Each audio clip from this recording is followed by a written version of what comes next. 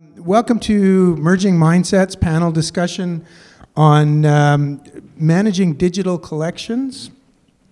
And we've got this panel tonight is part of a series of panels that we've been doing and coming together with a conference in March and an Instructables Day that we're going to be doing in April. It's going to be quite amazing. This is going to be recorded and will be available for viewing on our website later in February.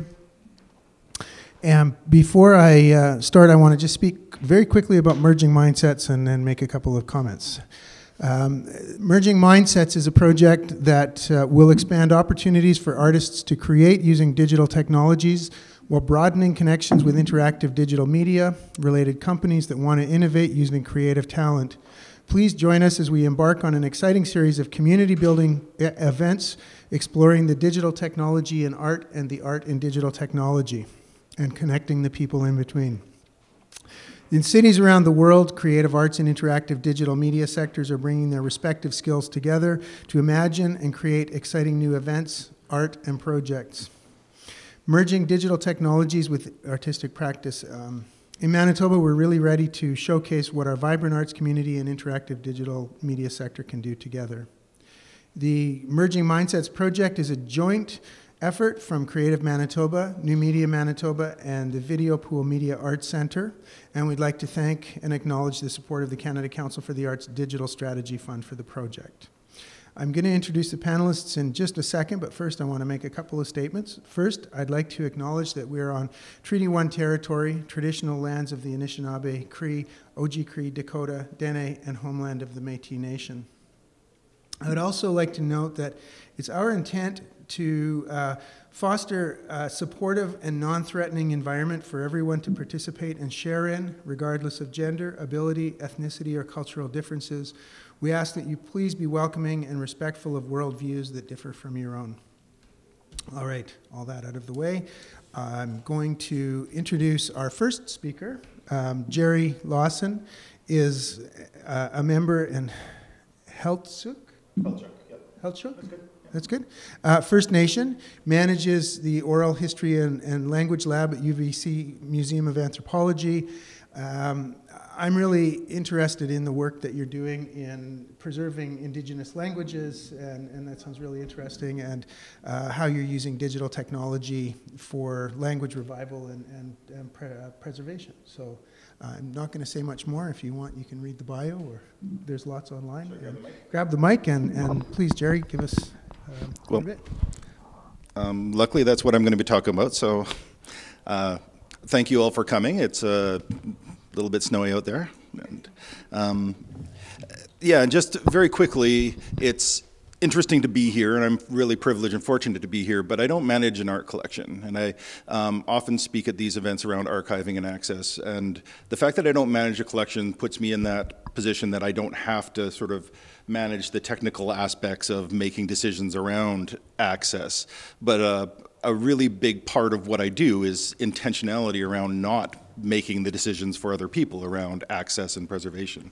So I just wanted to start out with the fact that I don't manage access for anything, but I help people to digitize their collections that, so that they can be accessible.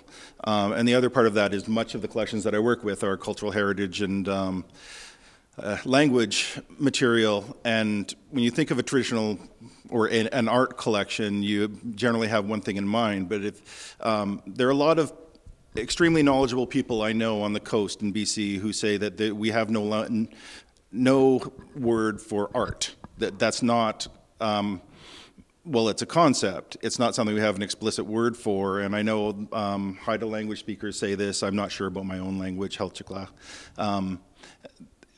But that doesn't mean, of course, that there's not art. So our entire potlatch system is based on performance and illusion and storytelling, and so art sort of permeates our entire knowledge system as opposed to necessarily needing its own word for being something separate. So just to sort of position, I guess, why I'm here, or why I feel like I belong here. So quickly, I work at the UBC Museum of Anthropology. I've been there for about a decade now, and we are best known for the Architecture, it was designed by a prominent Canadian architect, Arthur Erickson, and so it's sort of a mecca for a lot of people who study architecture to look at the building, and it was purpose-built around the totem poles. The Great Hall was built explicitly for the totem pole collection that was at UBC before the museum existed. The work of Haida artist Bill Reed, the massive sculptures, and then we really are well known for our potlatch collections, our material culture collections of around the coastal potlatch celebrations. To give a little bit of context to what I do, there are over 70 Indigenous languages in Canada. Almost half of them exist in British Columbia, and most of them exclusively in British Columbia.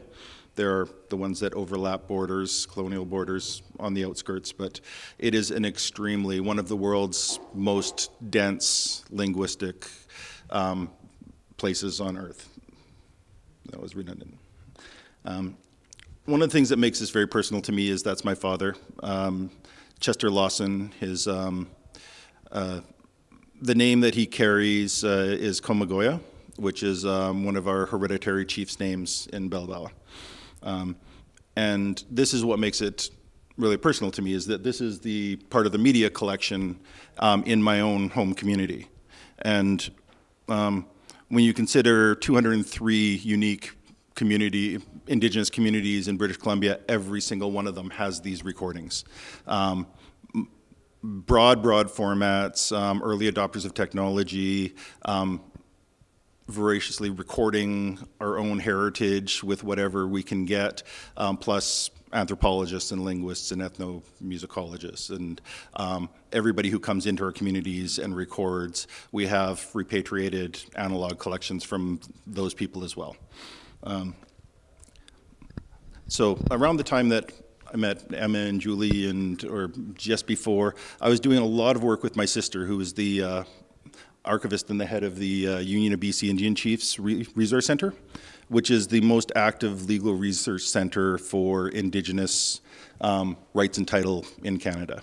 And the Resource Center supports about 20 legal researchers on the floor above them, pretty much at all times.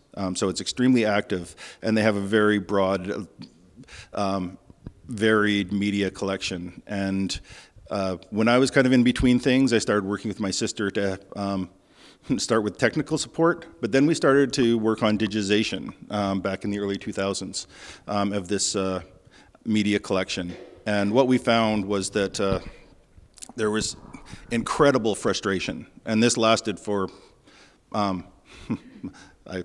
I would say it's not entirely gone, that frustrations around digitization and digitization practices were extremely difficult. And this was an organization that had, I think, about 4 permanent staff members in the resource center, plus myself on contract, very smart people. It had people with, Masters of Archival Studies, like MASs,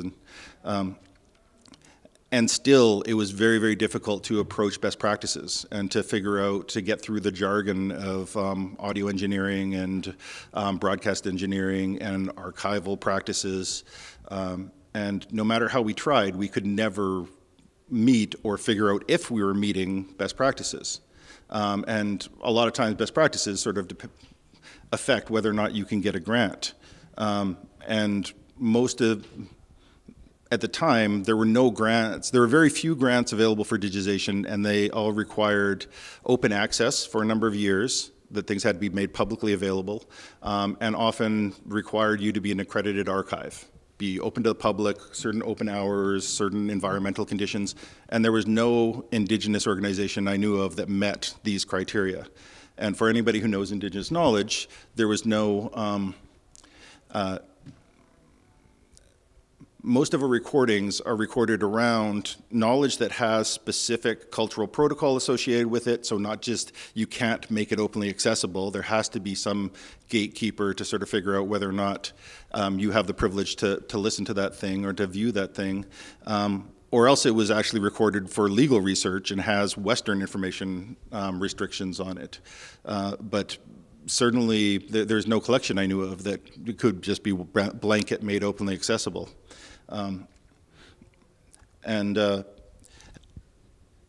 so the program at UBC, the Indigitization Program that I'll be talking about in a little while, one of the things that we do very well is bridge students and the academic side of information with community work. And one of the things that we're really proud of is our Twitter feed that is largely generated by students that we work with. And we did a takeover last summer of an open GLAM account. Galleries like libraries, archives, museums. And Open GLAM is a fairly new movement, and it is very pro-open information. And so a lot of the concepts that were brought up around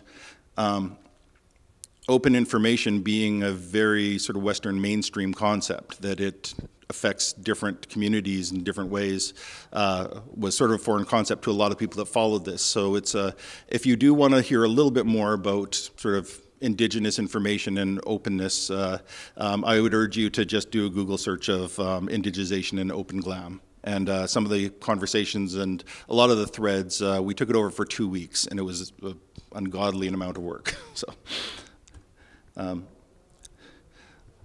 So in the early days of the Union of BC Indian Chiefs, we really everything was on a budget, because if any of you worked with grants of any kind, you'll apply for a grant, you'll hear you get a grant, but you don't get money for months after that.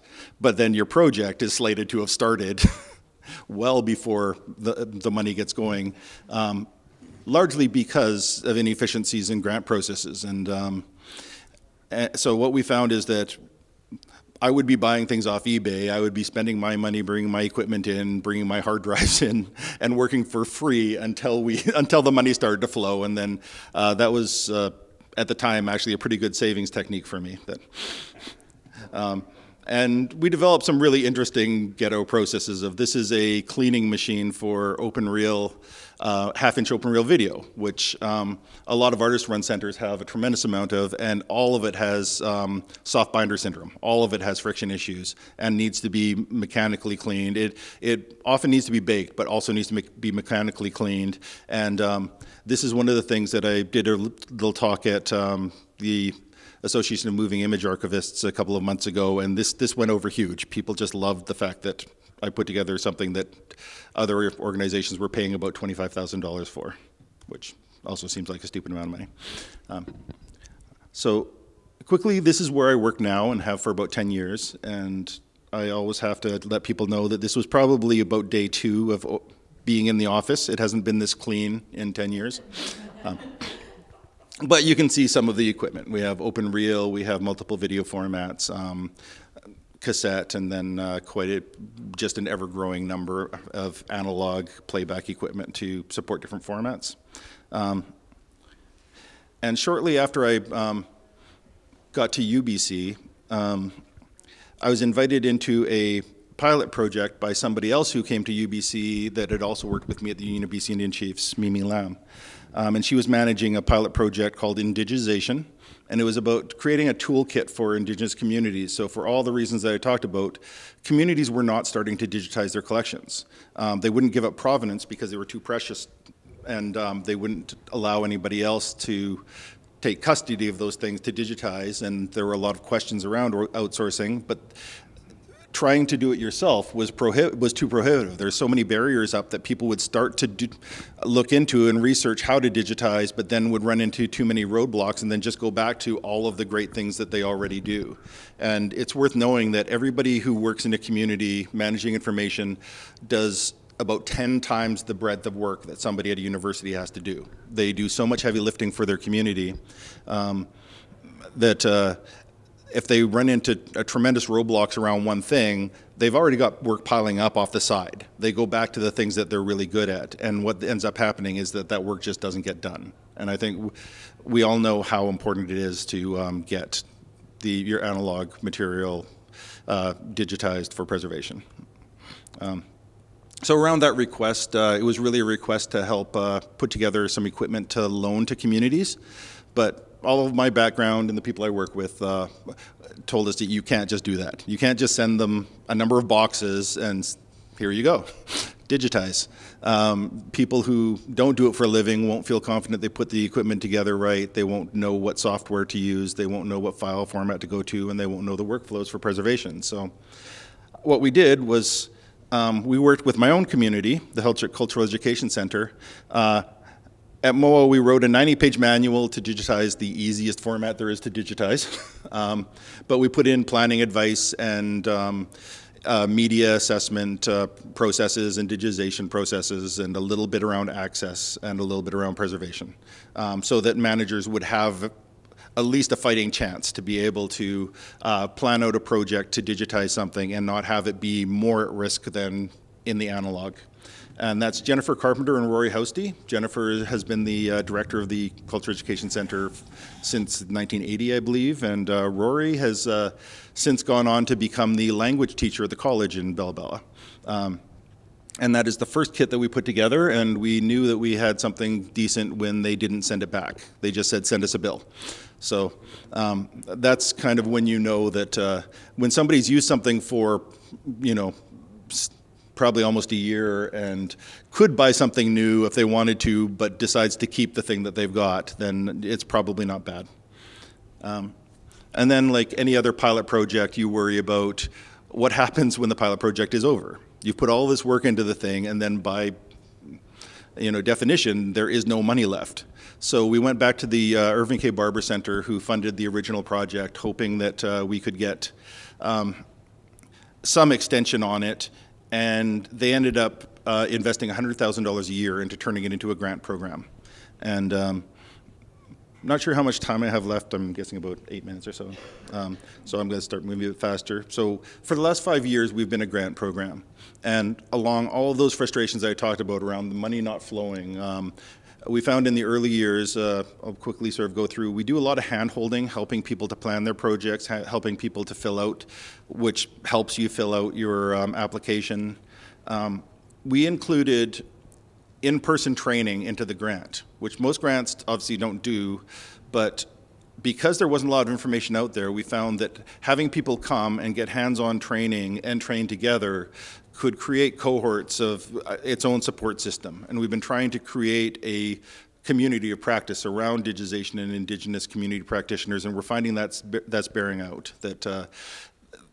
That again, you won't necessarily know if you've built a community because they'll stop talking to you. They'll start talking to each other. But sort of through the grapevine, we're finding that that people are doing that. And we teach a little bit of project management, special processing, and repair of cassettes. We also I don't like to bring people into a place and just have them sit in one room and not get a greater understanding of where they are. And so I've lost the slide for it somewhere, but we do have Musqueam, who's traditional territory that we sit on, and we have a very close relationship in the museum, comes in to do a welcome every cohort we have. And the picture in the top left is Judy Thompson, who's the language, the director of the language program for the Tahltan Nation. She is flipping through a report at Huewa, which is the First Nations library at UBC, where my sister was working at the time. And she's actually, we had told the library who was coming. They brought out the things they thought might be of interest, and that report was lost to the community. That's a language report that even the author of the report didn't have a copy of. So by the end of the day, they walked away with a digital and a physical copy of that report. And the next one is the lunch at the Longhouse Stywatin Great Hall. And so we try to introduce the people to everybody who works really well and ethically with communities, and we found that we haven't found an instance where there wasn't some sort of synergy or some extra benefit from introducing people to different parts of UBC who do good work. And then, of course, we do the same thing at UBC, that the museum and the Laboratory of Archaeology that's co-sited with us do a tremendous amount of work with communities, and we try to introduce people to the different parts of our own organizations. So we've been running for about 5 years. We've helped to fund 45 projects in 34 communities and almost, sorry about that, almost 12,000 cassettes digitized through our grant program. And of course, there are many, many more cassettes that have been digitized. And what we found is that almost every project that we help with, the project is set aside either for the person doing the digitization to go off and help with a legal team that's responding to, say, a pipeline incursion or something, that's trying to support an injunction or bring traditional knowledge into some Western incursion that the community has to fight against. Or else the people who are doing the digitization go off to digitize private collections in support of cultural practices that are going to be happening that fall or on that time frame. So if there are potlatches coming up, families will often find out somebody's digitizing tapes, bring tapes in, and then they'll be digitizing tapes for families. And that is really one of the things that we are hoping to accomplish as well, is that we know that there is this invisible collection of family recordings in community that, if you think small organizations have trouble with digital preservation, families have a much greater magnified problem. And so helping to build those trust relationships between community organizations and community members is one of the big things that we're trying to accomplish and we're seeing happen in the program. So this is the most recent cohort. And what we found is that BC had an investment of $50 million into Indigenous languages over this year and the next year and a little bit. And what that did was actually allow for people who do language work to do language work, like to not be taking on other jobs. It is an activity that has not been invested in and has not actually paid a living wage for people in our communities. And we're finding with the investment, it is now. And so everybody who would be digitizing collections as part of language are busy teaching language.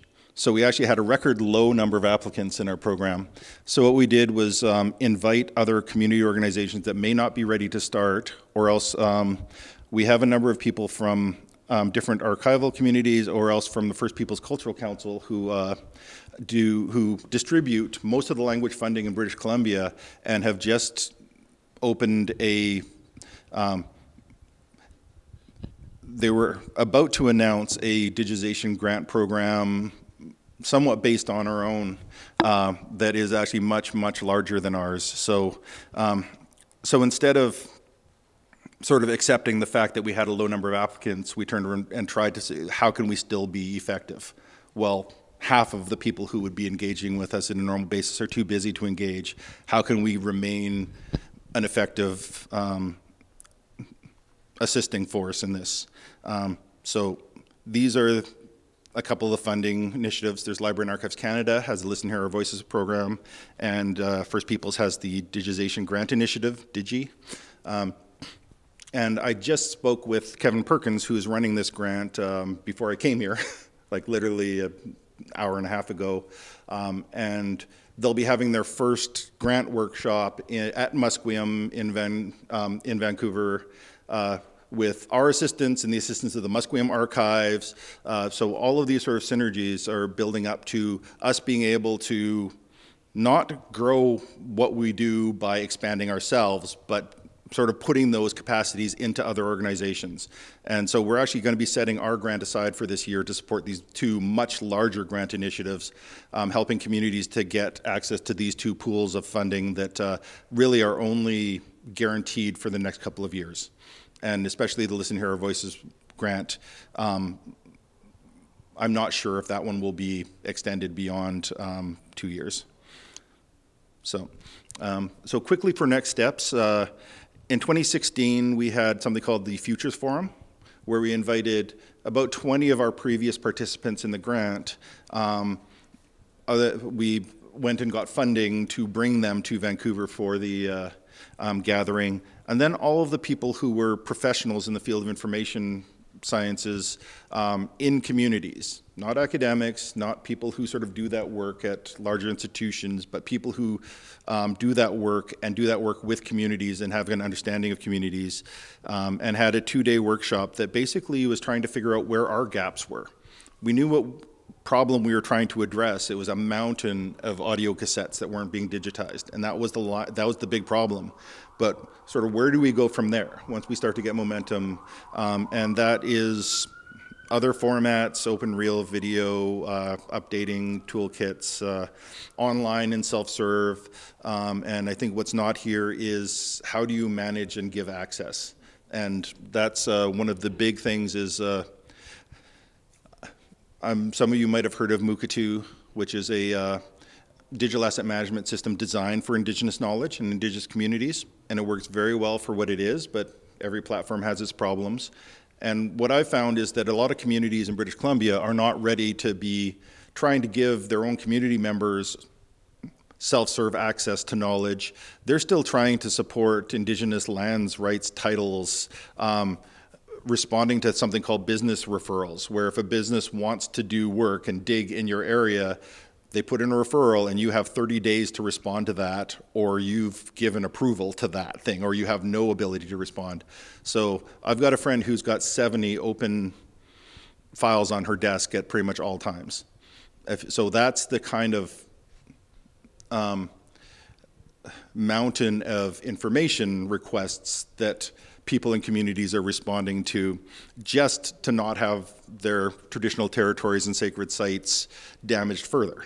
But what I am finding is that some communities, especially ones that are doing governance work, my own community is developing a constitution where we're bringing the traditional himas, the traditional chiefs and traditional knowledge holders back into a formalized part of governance.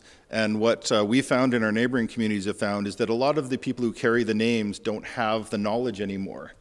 We haven't had that responsibility of governance along with that title for so long that a lot of the history of that is not, doesn't come along with the name. So we are trying to basically retrain our own hereditary leaders in what their traditional responsibilities are. And I mean, some of it has carried through for sure, and a lot of the practices have carried through, but with Indian agents and Western governance, a lot of that has sort of been taken away, and we're trying to figure out how to bring that back in and have a blended system.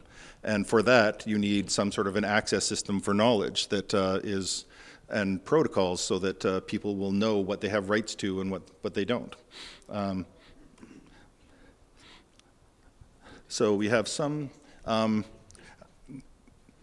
new partners. The Musqueam Archives has been one of the community centers that is doing the most amazing work and has far surpassed what we've supported.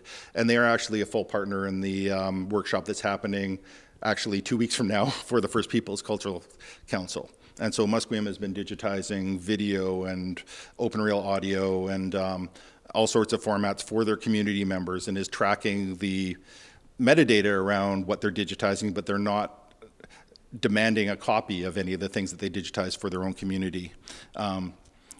First Peoples Cultural Council, Mount Royal University in Calgary paid for our program to go out in September and do training with the Blackfoot Confederacy.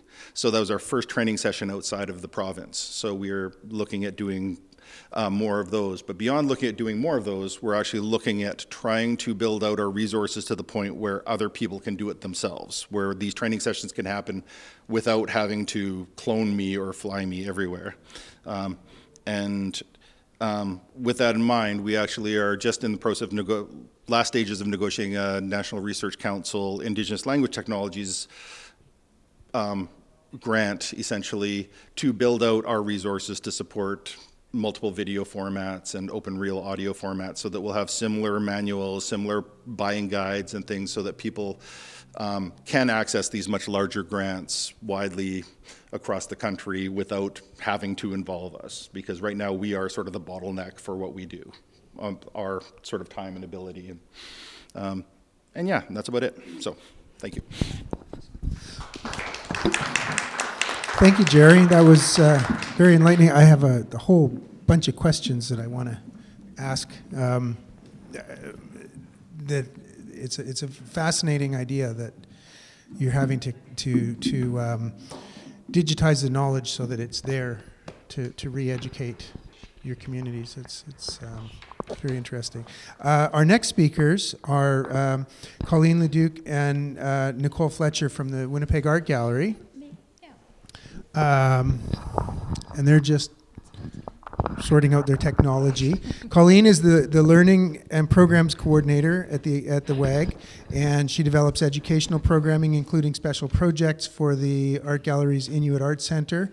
She's a background as a practicing visual artist and art educator and art therapist, and she's very passionate about technology as a tool to enhance accessibility. Nicole is a collections coordinator at WAG and has experience in collections, archives, digital resource libraries, and art galleries, and is working to develop resources in the gallery to support collection-based research and provide wider access to information. And without further ado, I'll Thank you, let Thom. the two of you. Thanks. Thank you, everybody, for being here. So I'm Colleen Leduc. I'm a Learning and Programs Coordinator at the Winnipeg Art Gallery, and in that title, I offer a variety of things to the WAG. I oversee school programs and teacher PDs and workshops. One of the parts of my job that I really love is I get the opportunity to work with an Inuit elder named Fred Ford, who's the director of the Manitoba, or director of the board for the Manitoba Inuit Association here. And we offer a program called Virtual Tours, where we teach art to schools in Nunavut using video conferencing equipment. Fred has an amazing collection of hundreds, if not thousands, of tools and art items and artifacts, and he brings coolers full of them in and shares them to students over this equipment. And then I'm also working on some special projects connected to the Inuit Art Center that I'll be talking a bit more about. Can you do this? I'm Nicole, and I'm the collections coordinator at the Winnipeg Art Gallery, so I manage all of the artwork in the gallery. My job changed a little bit back in March, so I think all of our jobs changed a little bit back in March, but I handle acquisitions and all the paperwork to do with that, copyright, all of our artwork photography. A lot of it's analog on slides, and all of our exhibition photography, because we take pictures of every exhibition that's happened since 1971, pretty much. That's me. Oh, wait. Oh, that's you. That's right. Sorry. So what is the Winnipeg Art Gallery? It's the oldest civic art gallery in Canada, and it was founded in 1912. The current location, which you see here, was opened in 1971, which was providing a purpose-built home for the art gallery. So Princess Margaret came and officially opened the art gallery in 1974. After opening the WAG on the memorial location, which is where we currently are, the collection began growing immediately. We got tons and tons of donations and purchases. Inuit art became a cornerstone of the collection. We bought a huge collection from James Toomey of 1,400 Inuit sculptures, and the collection just kept growing from there. Since then, Inuit art has remained a major component of our collection, but we also have strong holdings in other areas, which you can see from our graph. And there's some examples of some prominent pieces in our collection. Some other major components of our collection are Canadian and decorative arts. Next slide. So the total collection is 27,907 pieces.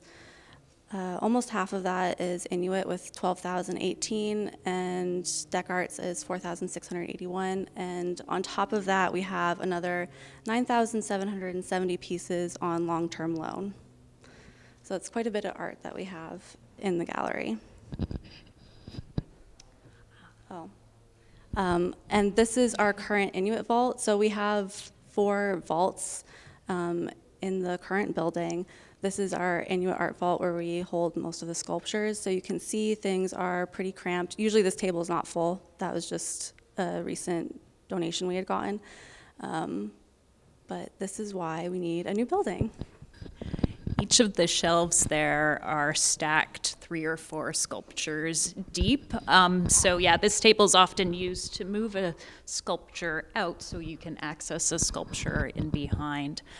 So yes, this is why we needed the new building, and we are currently building the Inuit Art Center.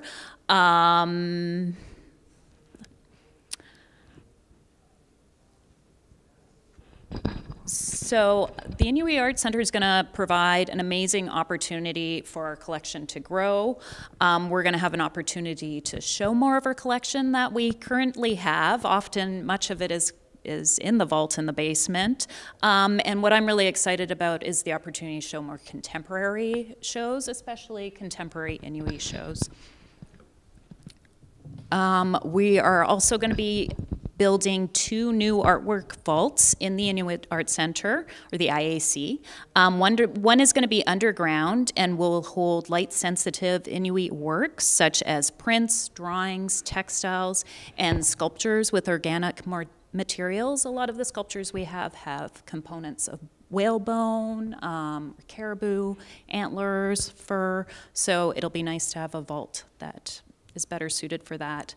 The highlight of the building, we're also changing the front of the WAG a bit. As you may have noticed if you've been by the WAG, we're adding these windows that you can see on the side that's going to open up the WAG. Up until now, it's been kind of a very cold wall. We're going to be able to allow some light into the actual WAG, and that theme's going to carry around to the main floor of the Inuit Art Center. And through the windows, we're going to be able to see kind of the centerpiece, the focal piece of the IAC, and it's going to be a visible vault. I think it's going to be quite stunning when we walk in the lobby, and suddenly you can see thousands of pieces on display, potentially about 5,000 to 6,000 pieces. So the education and collections department have been partnering together on a project to help animate this visible vault. We think of this as a great opportunity where the public can engage with the art in a different way. So we're working on a platform where we're going to be including touch screens in front of the vault, where you can see the images of the sculpture and learn more about the sculpture, the history of the sculpture, the artist, the materials. Here's another view of the vault. It's kind of this organic shape, and on the side here are learning stairs, or the learning steps, where we'll be able to have talks and have presentations, have school groups come in to talk to.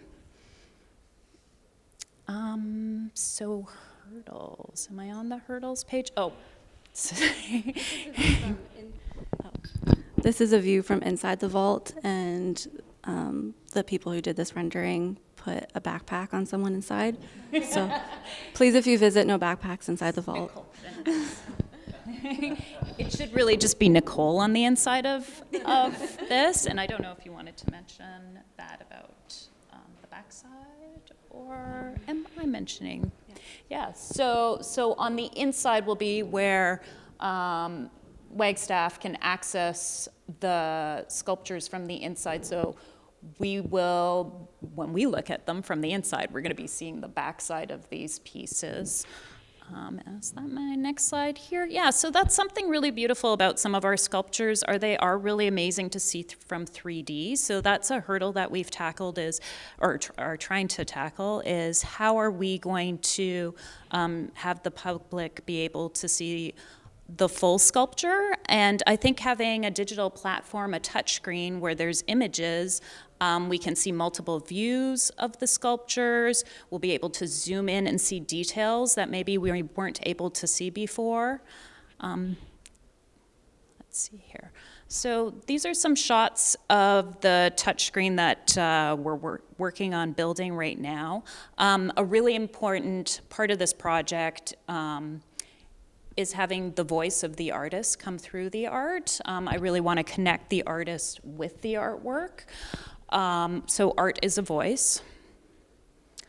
we're going to have a map on the touchscreen so that it's really connecting the artwork to the communities that the artwork comes from and give people a better sense of the different communities in Nunavut.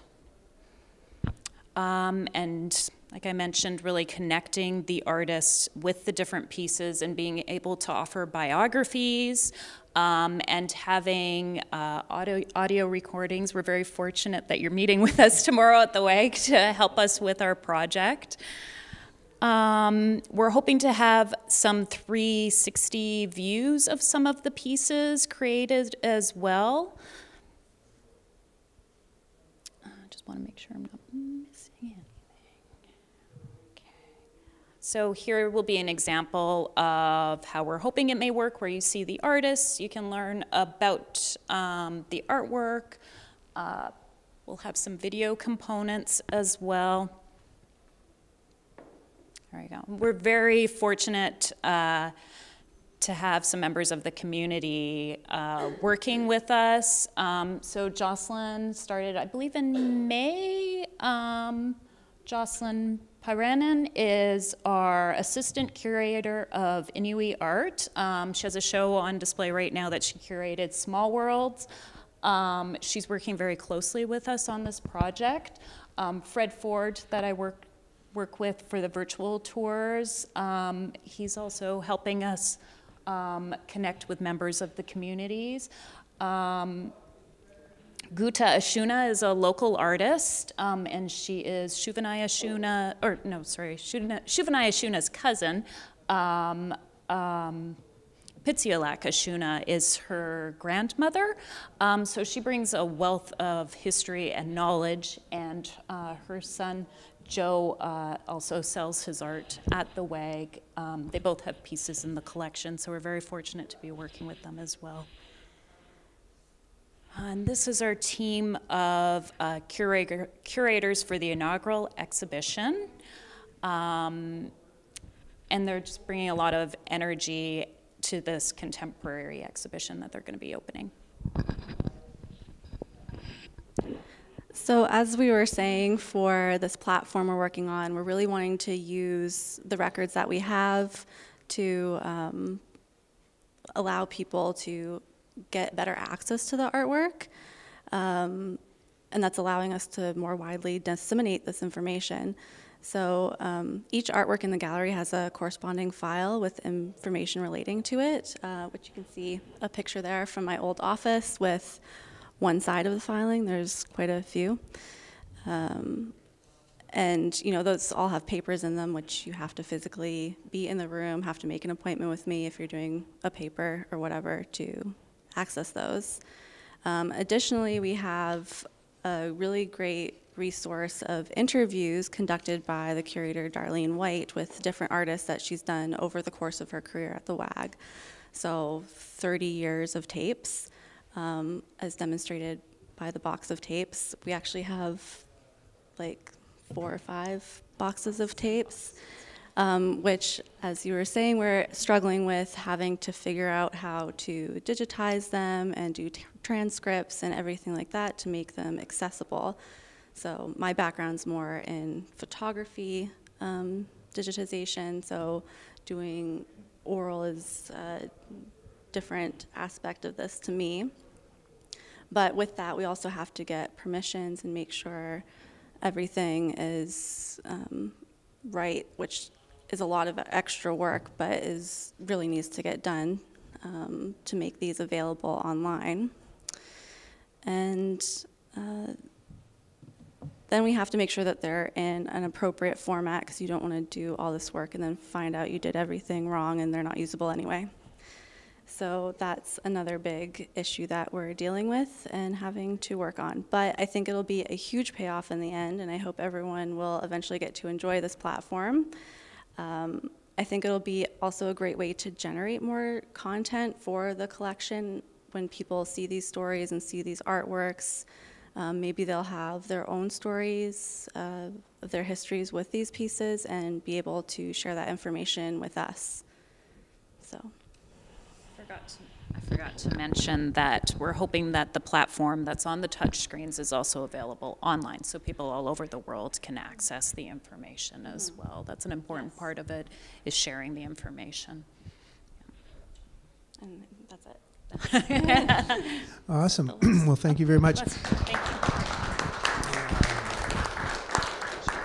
We're gonna. We had a short break scheduled in here, or should we just keep going?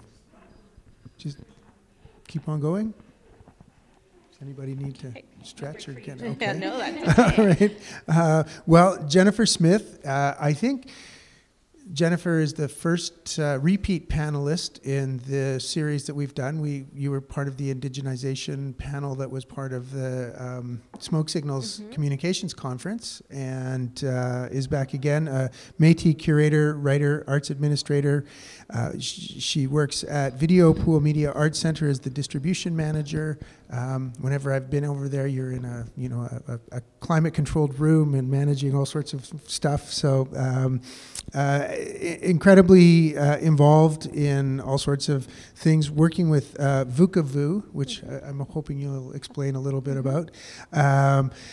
And Platform Art Gallery with the Crafts Council, Open Cinema Mawa, the Crafts Museum and Library, just all over the place, Yeah. and keeps popping up here speaking for us. So Jennifer, please tell us your story.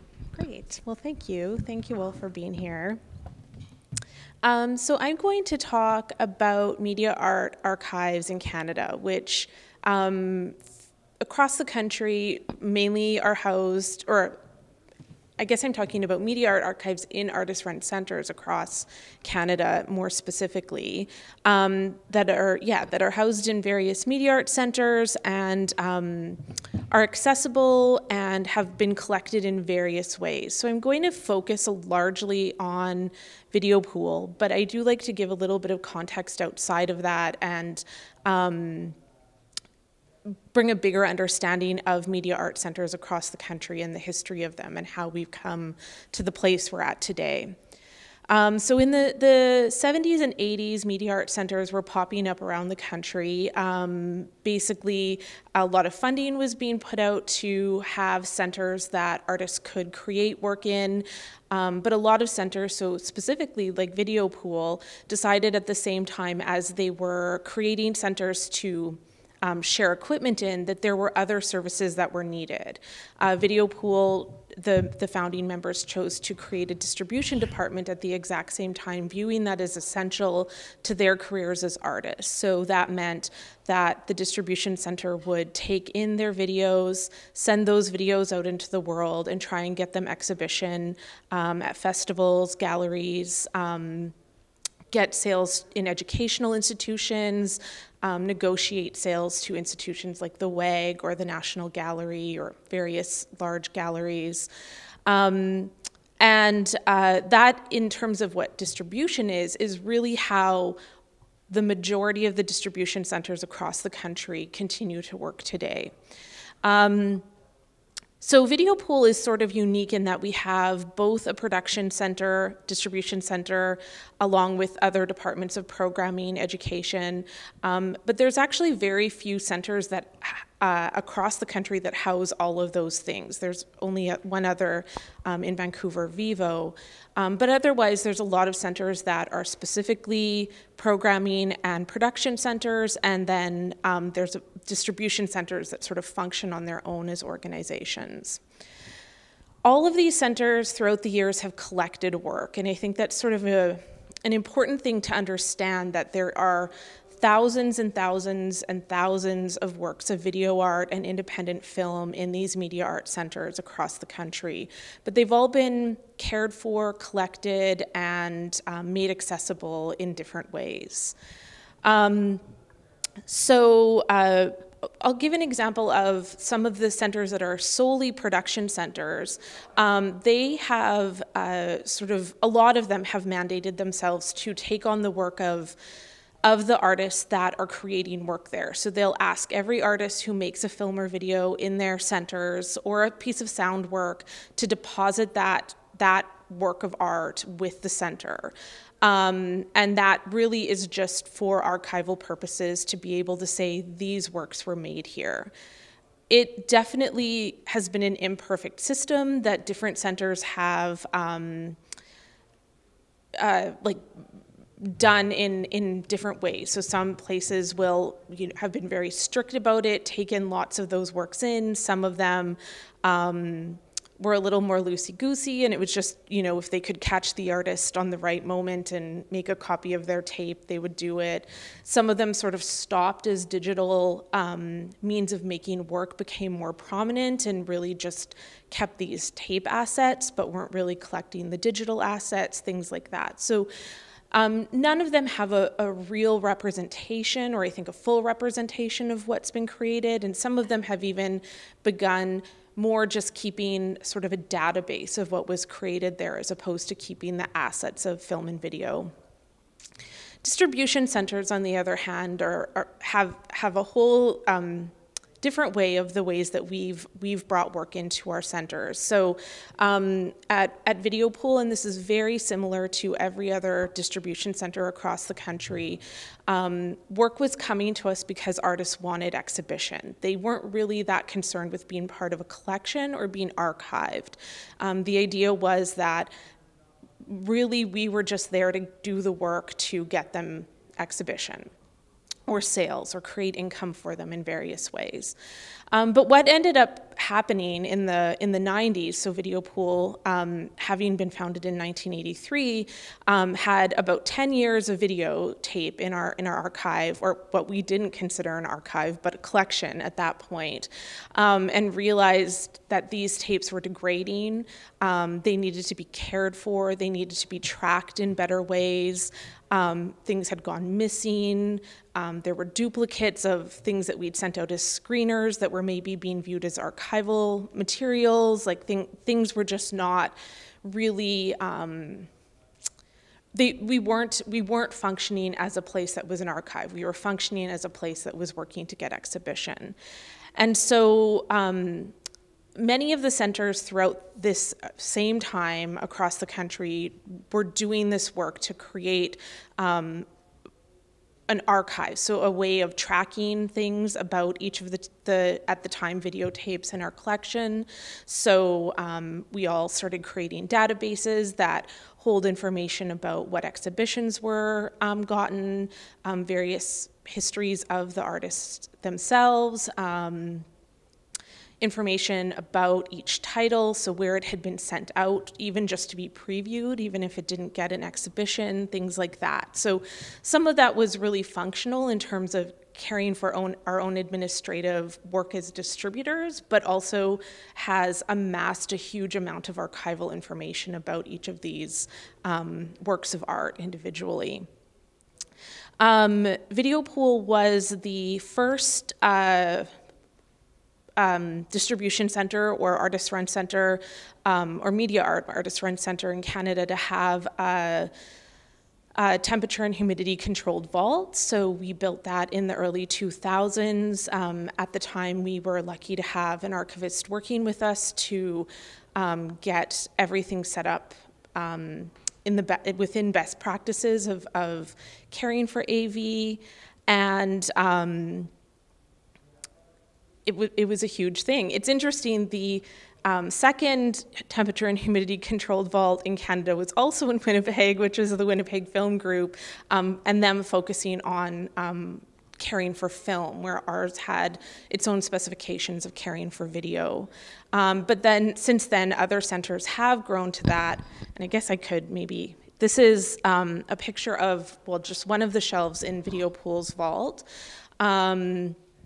Every distribution center and probably every media art center across Canada will have some sort of shelving with thousands of tapes on it like this. So I think I just looked at the number, and in our vault we have 3,400 tapes that are of video, or like of video art. But then on top of it, we've collected programs of that Video Pool's hosted over the years. So videos of different screenings or events that have happened as well. So it's a real interesting collection of the history of video art in the prairies, I'd say, in our vault. I will say that, again, in the similar ways to the production centers, it is an incomplete history. Like, it's not that you can come into our vault and say, I'm going to know everything about video art in the prairies from this vault, or I'm going to know everything about even Winnipeg video art from it. Because, again, we work under the premise of artists wanting to work with us. So although we do request artists, I definitely approach artists often to say, come into distribution with us, which automatically means your work is archived. It isn't a practice of collecting that is about collecting the history. It's about collecting the work that we're distributing and caring for the work that we're distributing. So yeah, as I said, there's many of the distributors have become archives and have registered with the various provincial archive associations, are really up on AV archiving methods and best practices, which, you know, change as technologies change very frequently. We all have a history of working together.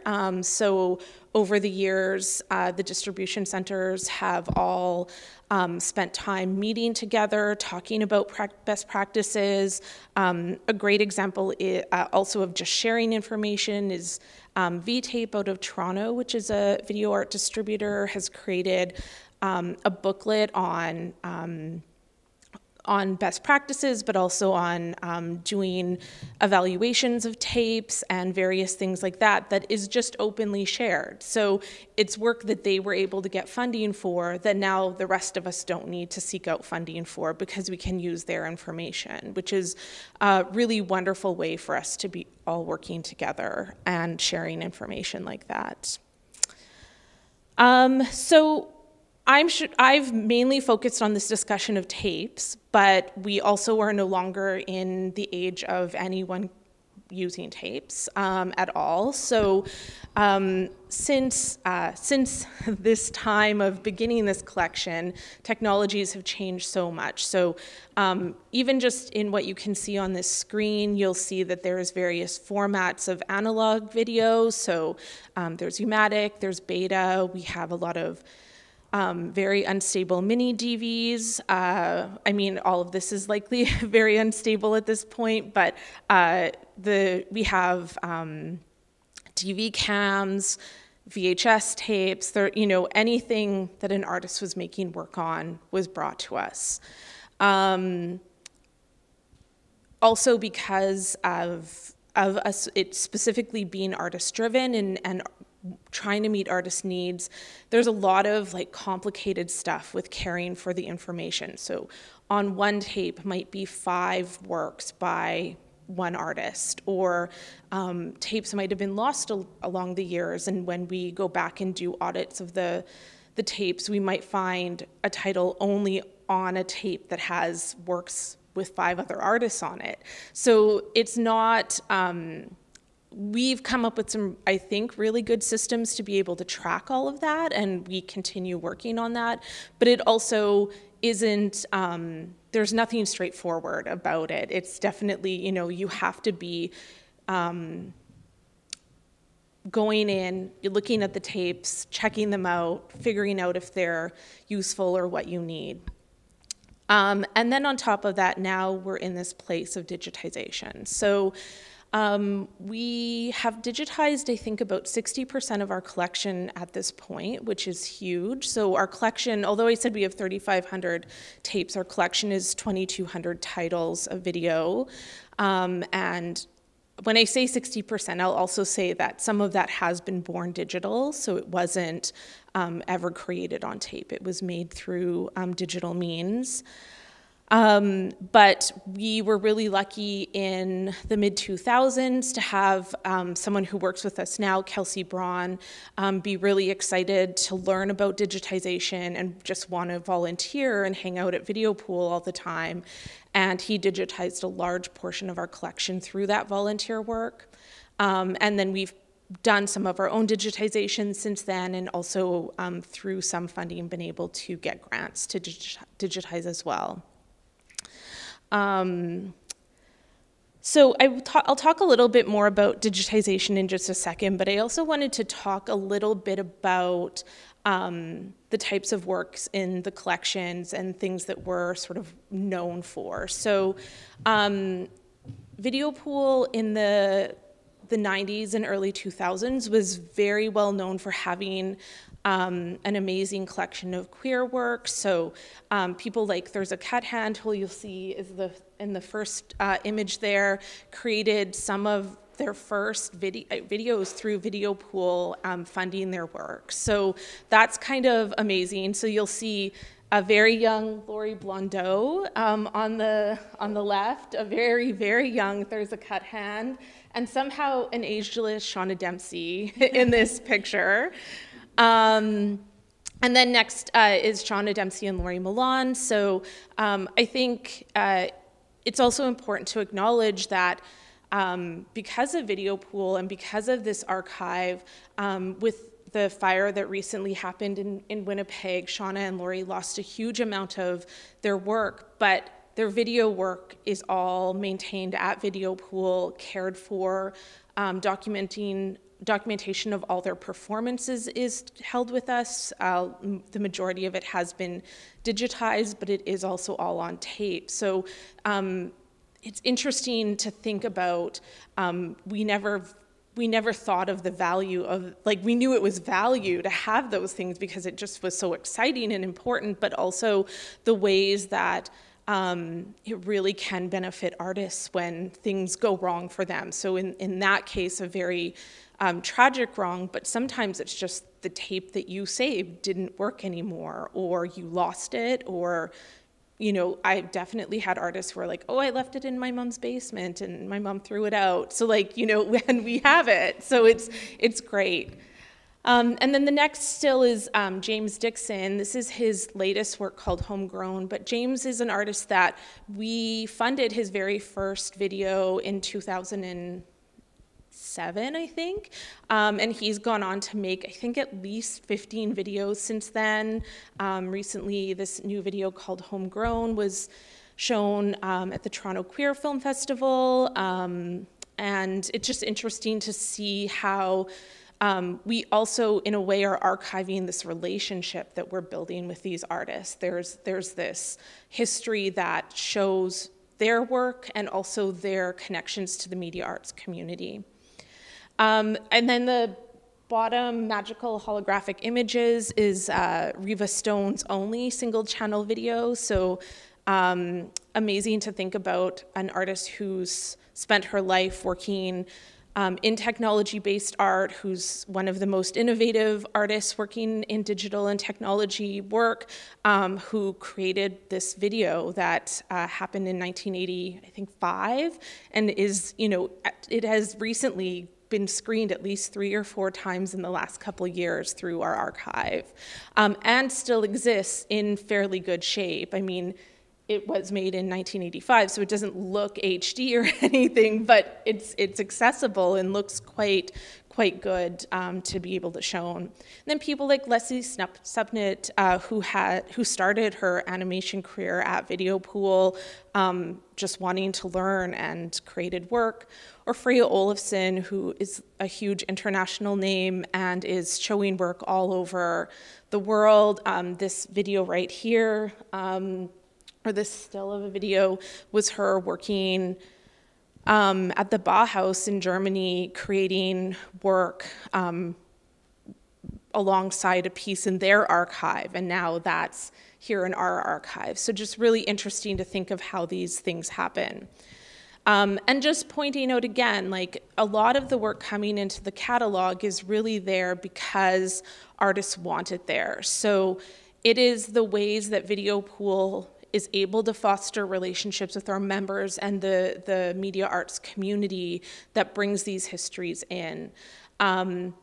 So you know, and some of it is how artists are working. So you'll notice in our collection, as I said, there's this large component of LGBTQ work that happened over a couple decades that was really popular. And Shauna Dempsey always says to me that in those times, there was nowhere else for people to access that type of content. And so through video art centers and festivals was the way that people were able to connect with their communities and find themselves on screen. So that it's, kind of amazing to think about that.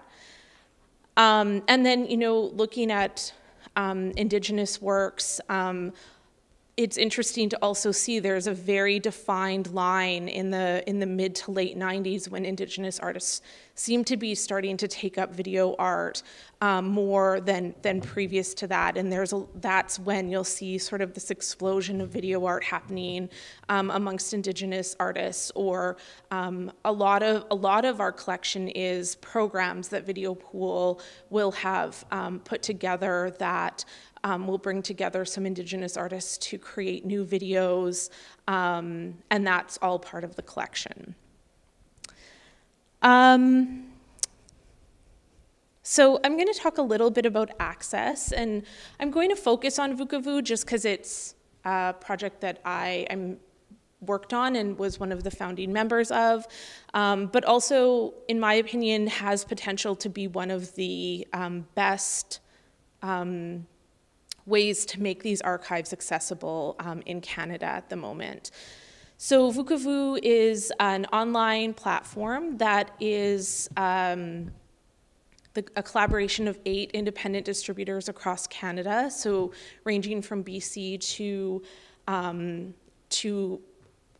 Quebec. So unfortunately, the Atlantic provinces don't have a distributor of their own, so a lot of those things end up actually at Video Pool, V-Tape, other distributors. And we now, we're about to take on a 9th distributor in the north, so there'll be a 9th partner on this project starting soon. So when you go to this site, essentially you create an account. There's several ways that you can use the site. So if you're a curator, you can create a professional account that allows you access to research the site. It gives you access to some videos that are not accessible to the public, so that if you were looking for newer things that are more about getting them into galleries or festivals, you can preview those. There's a public portion where anyone can create an account, and there's 2 ways that it can be used. We often have free programming on the site, so we'll engage curators or, then when they say curators, it's not always a professional curator. It might be someone who's a musician in Canada that has an interest in independent video, or maybe doesn't, but just, we, for some reason, engaged them and they chose some work and talked about why they were interested in those works. So there'll be programs like that on the site that are always free. And when we say free, I also want to clarify that a side-by-side thing with this distribution/archival work is that our goals are always to ensure that money is getting into artists' hands. So if Vukavu's putting something up for free, they're getting paid through Vukavu to be able to license that work and show it for free. That is a very unique thing to distribution archives, in that we were there first to create income for artists. So that is something that comes back consistently whenever our collections are made public. And then also you can rent videos on Vukavu. So these works on Vukavu come from our archives and our collections. There are some things I'll say in Video Pool's collection where the artists have specifically said, I don't ever want this shown again, but I'm really cool with it being in the archive. So, those won't ever go on here. But at this point, there's, between the 8 distributors, I think there's just under 3,000 videos on Vukavu. One of the distributors, and hopefully Video Pool will be doing this soon too, also has ways to access works that aren't viewable. So if you just want to look through a distributor's entire catalog and just be able to find those works on here, it also might be a kick in the butt to some of us to get that work up there if you requested, like, I noticed there isn't a video for this one, I want to see it. But a way to sort of also, I don't want to say database, but a way to sort of database or search works that maybe the videos aren't ready to go online for yet. And Video Pool specifically has 200 of our videos on Vukavu. I think we actually have 202 videos on Vukavu currently for access, but obviously, as I said, we have a collection of 2,200 videos, so that labor of getting that entire collection on the site is really important to us.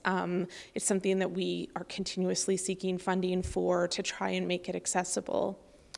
It is a bilingual site too, so not every video will be in French and English, but there is a French and English side to the site, and I have a hope that soon we will have an Indigenous side to the site. It might not be specifically language-based, but I would love there to be a special, in the same way that there's a special French side of the site, a special side of the site that's specific to the Indigenous work on the site. And that's a goal that I bring to this project. Or a request I bring to this project constantly, that we begin seeking funding for that. So this, for me, is some of the future of how access to these archives will happen. It's not as fast as we would like, but it is, in my opinion, the best hope we have at the moment to create sort of a online accessibility point for film and video archives in Canada. And it, again, won't be, it could be, but it likely won't be the full story, because depending on who partners are, choose to be, some distribution centers have decided that they want to create their own platforms, so there are a couple who have sort of separated off and chosen not to be part of this project. So it is always difficult to think about what that full story of Canadian media art is, and can there ever be a place to access it or learn about it. So I'll just, before I end, talk a little bit about some of our challenges, because I think that it's really important to acknowledge that as artist-run centers, when you look at what artist-run centers generally do, they're not spending a lot of time digitizing, archiving. Most places are focused on programming, potentially some education. The funding for artist-run centers generally doesn't focus around historical content. And so I don't always want to come back to funding, but funding is a challenge in terms of being able to figure out how to care actively for this archive. And also acknowledging that in some of those challenges, that includes ideas around formats. So as I talked a lot about the tape formats, but now we have digital formats. There's tons of digital formats. We've created a set of best practices amongst the media arts community of what at this point we view as best to be able to create our digital archives on. So different codecs, well, there's one codec that we specifically have chosen to use, but we also know those formats of digital files are constantly evolving, and they won't be the same in 5 years as they are now. And that in the process of digitizing and upgrading from tapes, we're nearly at the point of needing to begin upgrading digital files, never mind just upgrading from tapes. So these are really unique problems for an artist-run center to be working within, to be caring for. As I said, funding is difficult. Expertise is difficult. So everything I know about digital archives, I have learned at Video Pool. I did work at the film group before I worked at Video Pool, so I was beginning to learn a little bit of it there. And I've spent a lot of time working on gaining that knowledge. but there's like, I think there's also needs to be acknowledgement of, I'm not an AV archivist, and so what does it mean to have those expertise or professionals coming in, to not have someone on site all the time, but bring them in when we can get funding for that. So those are things to keep in mind, along with the fact that for me, my biggest fear in being able to maintain the works that we haven't digitized, more so than the tapes not holding up, is the equipment to digitize not holding up. So along with along with us as a center caring for tapes and digital files, we have to care for various styles of decks. So U-matic decks, beta decks, mini DV decks, I think are the three that we've really focused on because they're what we have the majority of our collection in. But that is the most important thing for us at this point, is like ensuring that the 2 or 3 decks that we have will continue working to be able to access this work. I think that sort of sums up everything that I wanted to talk about. Thanks. Thanks, Jennifer.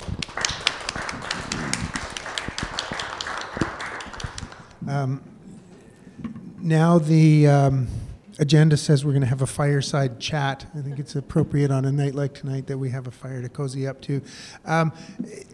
Access, you all spoke about the efforts that you're going to digitize collections or to organize and to archive and maintain. I wanted to touch back with you, Gerry, first on, you were talking about the use of these tools of re-educating your knowledge keepers. Can you just speak a little bit about what that means and looks like, and why these collections become so valuable in that sense? Sure. I think one of the things I want to communicate most strongly is that as a person, practitioner, as a program, I stay out of the way of communities and what they need to do.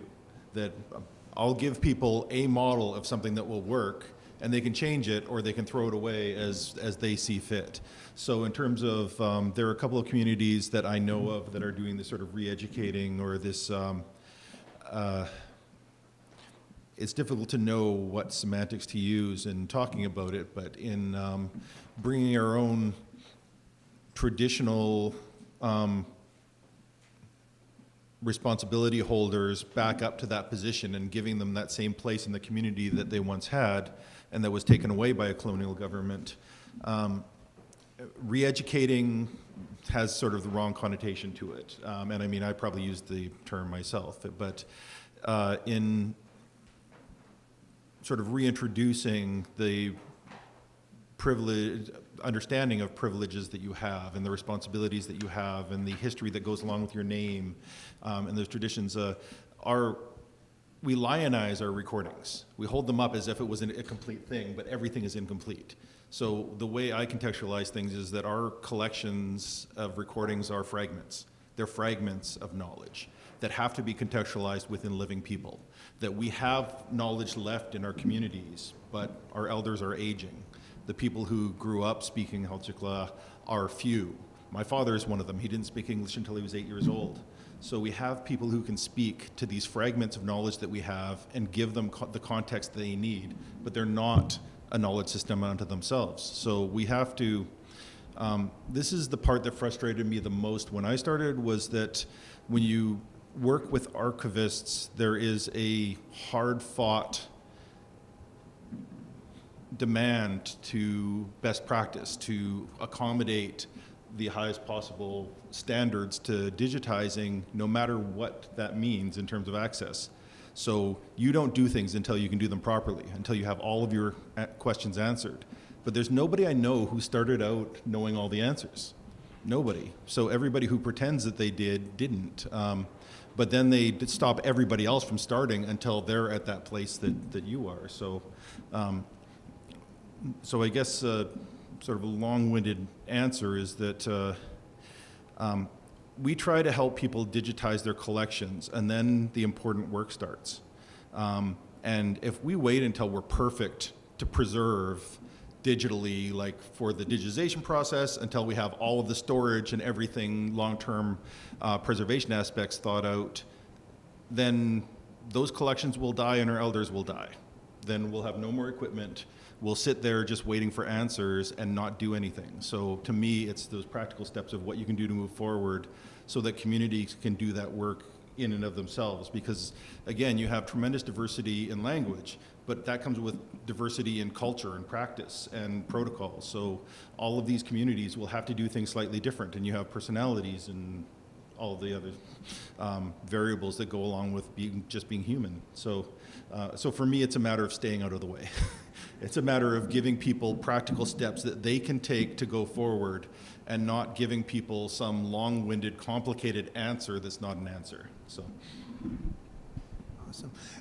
And at the art gallery, you showed boxes of tapes. What is the content? What's on those tapes, and why is it important to preserve those? Do you want to talk about?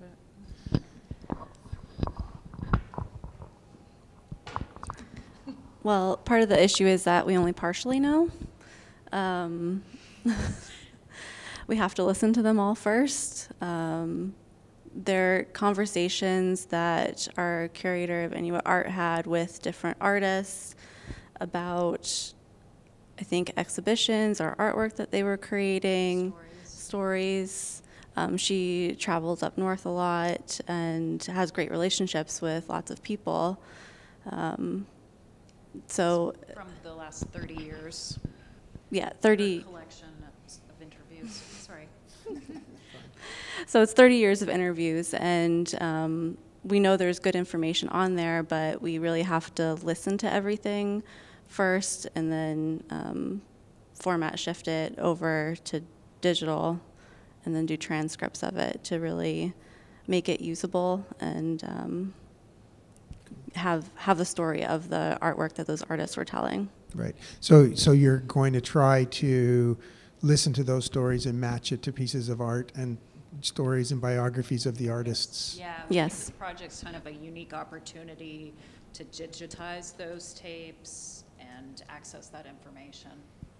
And it could be useful to researchers outside too. We get obviously a lot of research requests for people writing books or their dissertations on different artworks or artists or communities, and eventually that could possibly expand to include these resources if we get the proper permissions and access available. Wow, that's a lot of information. Was just is that a question? Are you? Oh, okay. Oh, okay.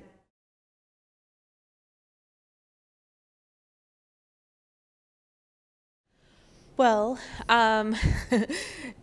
so I think that there's several things to think about within that. So it depends on what is happening. Like if you made a video today, it depends on what you as an artist want to make it on. So for example, I just got our first 4K work into the catalog at Video Pool recently, and that isn't a standard of what we take. We generally ask for Apple ProRes H.264, no, not H.264, Apple ProRes 422 at the moment, and that is pretty much the highest quality, easily usable file at the moment that can be exported. But the realities are that not all artists have works on those codecs for various reasons. So if it's something you've previously made that was born digital, you might have exported it just as an MP4 that is, say, a codec of H.264. And so if that's what you bring, or that's how you the best quality you have, then that's how you should keep it. So keep it as the best quality that you have. If you're trying to archive for yourself, I'd say, you know, and this is what we do at Video Pool right now. We are hoping to get a better archival or digital archival system. But right now I keep our work's all on a RAID, so it backs up. There's 2 drives, or I think there's 3 drives that it backs up to consistently. So if one fails, I have another backup. And then I transfer that all onto a hard drive, and I bring that hard drive home, and I update that every month so that if there was a fire at Video Pool or a pipe bursting, which has happened, luckily it didn't affect our archive, there is a backup offsite. And so those are the things that we do currently that are easy for you to do too. And as I said, I think it's just the best quality of the video file that you have is what you should try and keep for yourself. And if you're coming to a distributor, that you bring to a distributor.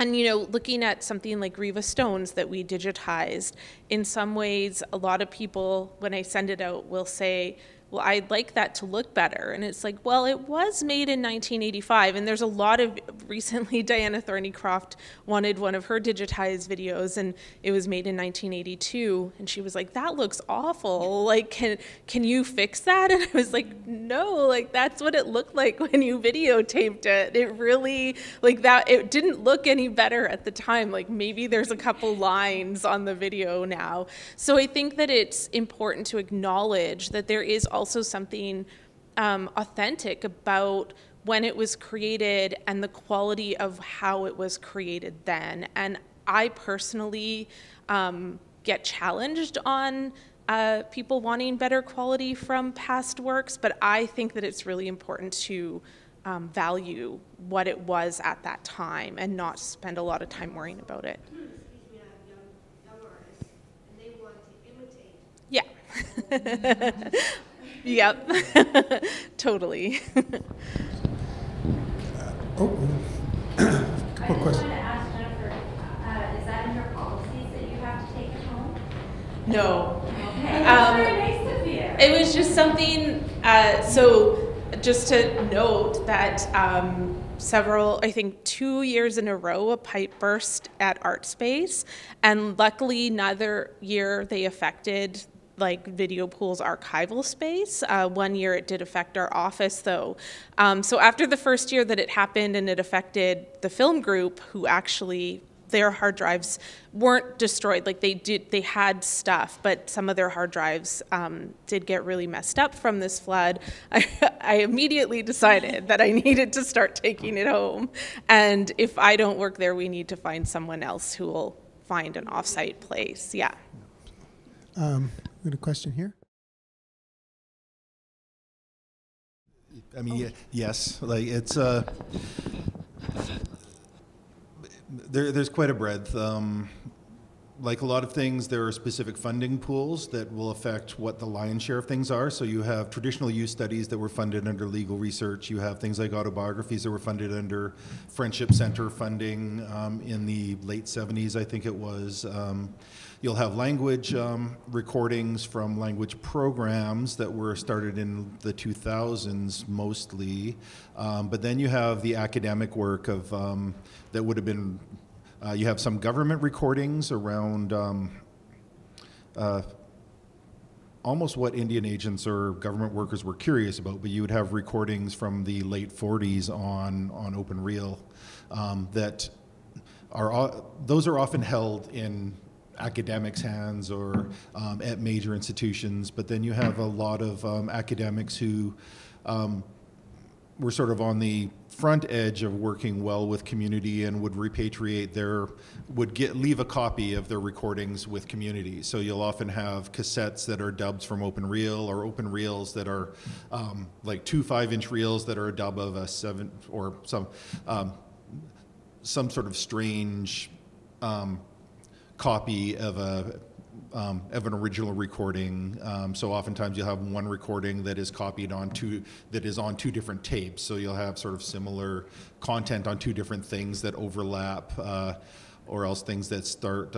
We have some cassettes that you'll see that have where somebody starts an open reel recording on 1 speed and then switches the speed partway through. So the cassette, when they dub it, they just play it on 1 speed. So part of the recording is, you know, either too slow or too fast.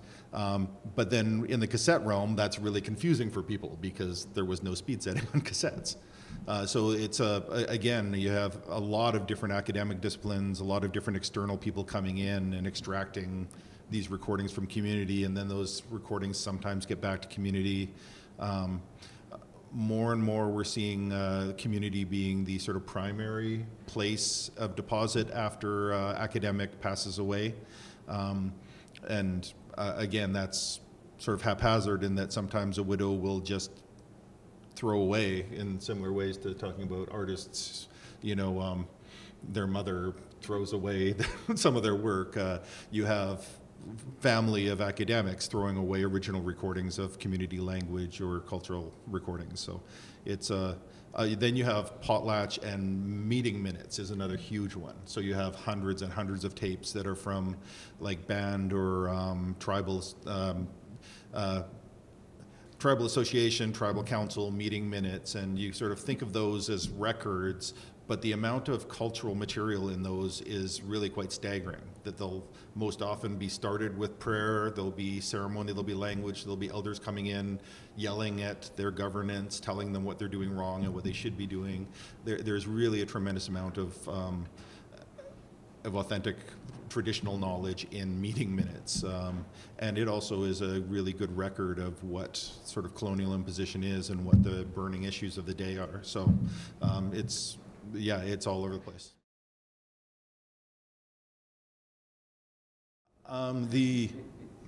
The Library and Archives Canada grant is available countrywide, and that's for language work. But then again, for my own program, we consider pretty much anything that a community wants to call cultural heritage. So Library and Archives Canada is not going to go do some audit of the content to see whether or not that cassette tape had specific Cree or something else on it. If it's so I mean, it's sort of up to the community to decide. But like that is a good. It's a well-structured grant, and it does have 2 more rounds coming up. But again, we are trying purposely to make training and resources available countrywide. That whether it's me coming to deliver a workshop or really trying to get information into more people's hands so that more people can deliver workshops, or more. Like if I had the information that I was releasing when I started, I would have been 5 years ahead of the game. That there are smart people doing great work all over the place who literally can just, look at a video online. Like that's how knowledge transmitted now. It's YouTube videos. So I have no question that we don't need to have full workshops all over the place, that smart people can just watch a video and know what they need to do. So. Emma? I'm going to be really quick with this in that when you were talking about at the art gallery, listening to all the tapes and figuring out what was on it before you start to digitize, that's one of those sort of barriers to digitization within Indigenous communities, is that you need to know the intellectual property and claim ownership over that thing before you're allowed to apply for a grant to digitize it. And within my own grant, we've said just claim, like if you say you have ownership, we're not going to question you. That there's so much that we don't know what's on it, that if we wait to do all of that work of listening to everything, we're wearing out those machines that we need to digitize our materials. So to me, it's, to be frank, those are questions that are answered in the digital realm. That as much as that is a legal and academic and a part of best practices, I say digitize something because it's so much easier to determine content in the digital realm. And if you need to delete something because you don't have the privilege of keeping it or reformatting it, I would rather force somebody to hit a delete button than to not lose it due to inaction. So to me, I mean, I think the storage problem is something that we're all struggling with. Like we're all trying to look at, especially video, and see how do we store this much information. especially when best practices says uncompressed, which like ProRes doesn't meet best practices. And, you know, and I'm not an advocate for uncompressed. Like I know that almost nobody can handle that workflow. And true archival workflow is sort of uncompressed and then compressed in a lossless and then within a open container. And nothing reads that. Like, so for anybody who actually has to make that stuff available at high quality, it's so much work to bring it back. Like, I think a lot of answers are going to be handled, a lot of the storage questions will be answered through technological innovation. You know what I was trying to say there. But like, technology will catch up and give us fast, big storage. We'll figure that part out, but we need to have we need to get Band-Aid solutions to have that material online. So so as much as, I mean, I think everybody has to figure out what their line in the sand is for how they do their selection, you know, but just keep digitizing. Like I'm not really in favor of throwing things away yet. Like in my practice, there are certain things that, yeah, you can acknowledge aren't all that important. But for me, like, even if we just digitize all the important stuff, we're still probably going to lose stuff. So I don't think we're at the stage of deciding and throwing away. We can just let, you know, nature take its course, and what we don't get to, we don't get to. Any of you have anything else to add to that? Yeah, I agree. Digitize as much as possible. The way we're narrowing it down for this project is, fortunately, there are labels saying the artist, so we're able to connect the artist to the artworks that we're specifically looking at for this project. But yeah, I'm hopeful too that the storage issue will resolve itself in the future. Hopefully. I don't know if you want to add to that, Nicole. Well, I'm a little bit more lucky than these other two because our digital holdings are much less. I don't really have a digital storage issue. I just buy bigger hard drives. But yeah, I'm all in favor of digitizing everything. I think I'm more of a pack rat for paper materials. Just put everything in the file. I think art galleries in general kind of track every single piece of information that has to go with an object, and that's just kind of how things are in the museum world. So I don't think that really answered your question. But just take all the information pretty much, and it's really more of a workflow issue. And I mean, Emma knows this, but I'll just answer for everyone else too. Like, I think for me, one of the big questions of also keeping things is, once we've digitized all the tapes, the goal for me is that any tape that has been digitized, it will never be played again. But we are still archiving the tape and caring for the tape. So I think this is something that also is sort of this question of, what is the value of this tape? Because we don't know if it will play again. We know we've digitized it and it's accessible that way. Is there value in keeping this tape or several versions of that tape, not versions, but copies of that tape? And so those are the questions for me of enough, because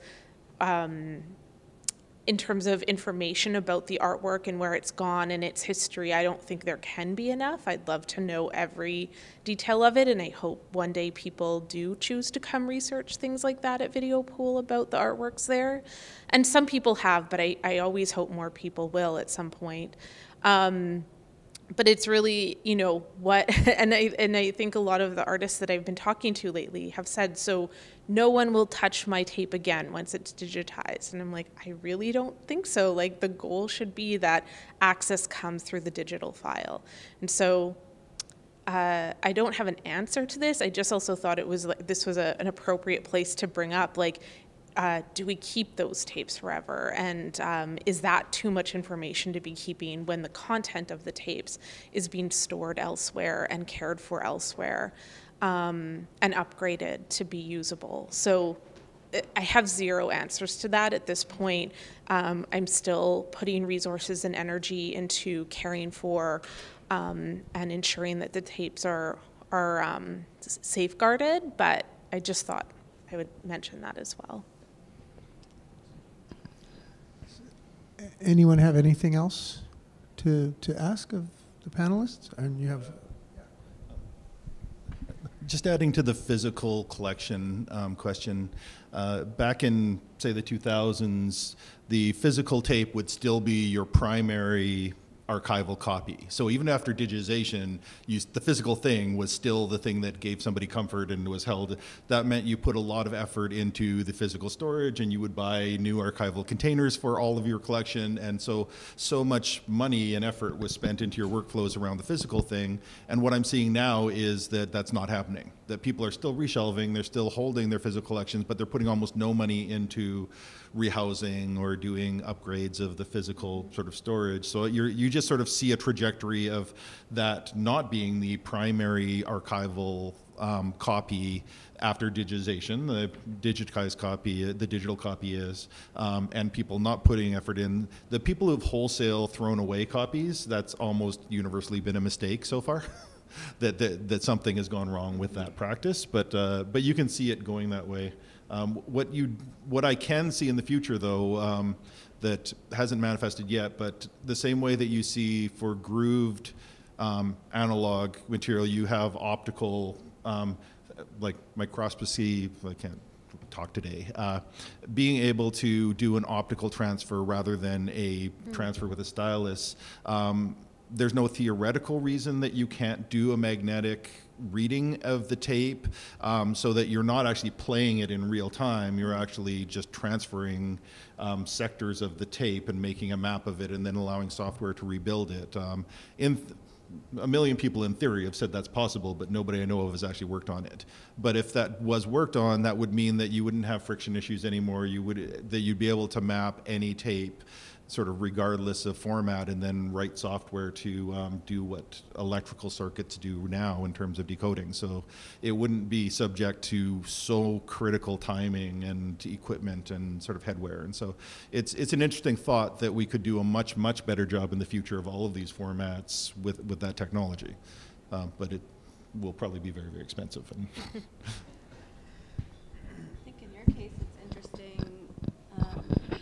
I think in your case it's interesting to think, because you're working with artworks, is the physical tape the artwork, or is it just the file? Yeah. I don't know either. And they're copies generally, right? Like it's not the original version in the archive always. Yeah. Good luck. Yeah, thanks. Well, we're a couple of minutes before the scheduled end, but if nobody's got any further questions, I think we should thank the panelists and wrap up for the evening. So thank you very much.